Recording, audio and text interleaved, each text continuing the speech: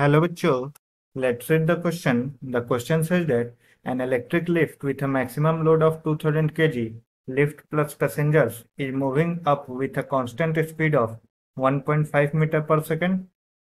The frictional force opposing the motion in Newton, the minimum force and the minimum power delivered by the motor to the lift in watts is G is equal to 10 meter per second square. So we will solve this question. First of all, we will see what will be the key concept used to solve this question. The key concept that will be used to solve this question will be power is equal to force into velocity.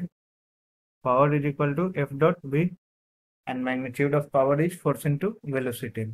Now we will see, suppose this is the lift and this is lift plus passenger, and that has maximum weight which is 2000 kg.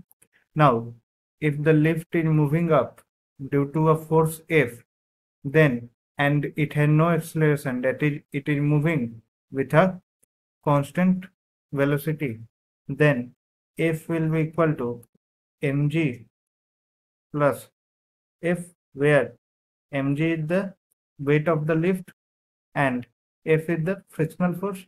So for minimum power, F should be minimum, that is minimum force that is required to move the lift. So that will be equal to, load is 2000 kg. So 2000 into G, that is 10, plus frictional force is given as 3000. So this will be equal to, the force will be equal to 23,000 Newton.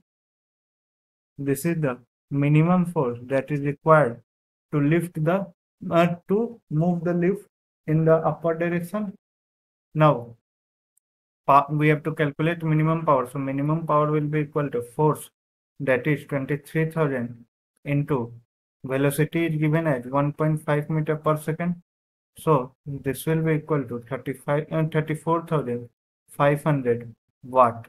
So this is the minimum power, that is 34,500 watt, which is option D. Hope you all understood it well. Best of luck.